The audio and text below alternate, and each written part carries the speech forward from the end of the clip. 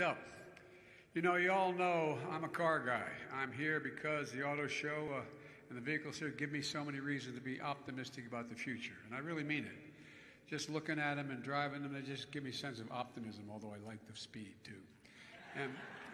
And for most of the last century, we led the world in this by significant margin. And because we invested in our people, we invested in ourselves, and something went wrong along the way here. Something went wrong. We risked losing the edge as a nation, and China and the rest of the world are catching up. We used to invest almost 2% of our entire GDP in research and development, now 0.7%. And the rest of the world's catching. But not anymore. Now we're choosing to build a better America. An America that's confronting the climate crisis with America's workers leading the way. And we're rebuilding an economy, a clean energy economy, and we're doing it from the bottom up and the middle out. I'm so tired of trickle down, I can't stand it. And by the way, remember, when the middle class grows, everybody does well. The poor have a way up, and the wealthy do very well. And by the way, don't forget, middle class built America, and unions built the middle class. That's a fact. And nowhere is that more evident than right here in Michigan, where you're building the future of the electric vehicle. We're bringing back U.S. manufacturing jobs, 680,000 jobs just since I took office. Good paid jobs, union jobs, middle class jobs, jobs that give you a sense of dignity and a fair shot. My dad used to say, all I want is just a little bit of breathing room. Just a family should have just a little bit of breathing room and be treated with dignity. I used to be that to buy an electric car, you had to make all sorts of compromises. But not now.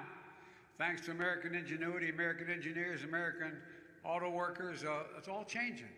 Today, if you want an electric vehicle with a long range, you can buy one made in America. If you want one that charges quickly, buy American. You want one that's fast in the quarter mile, buy American.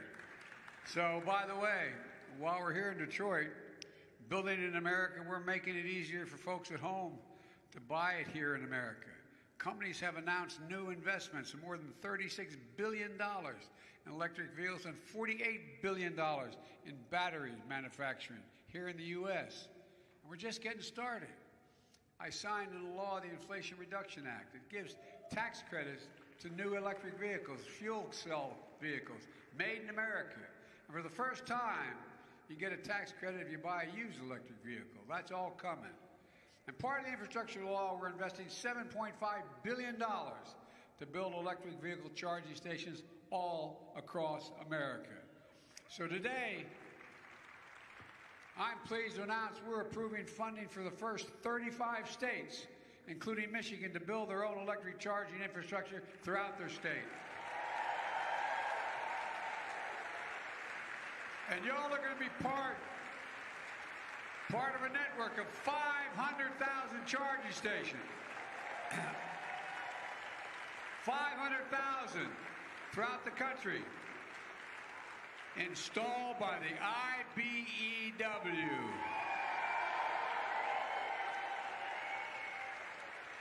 Boy, I owe a special thanks to for the last election.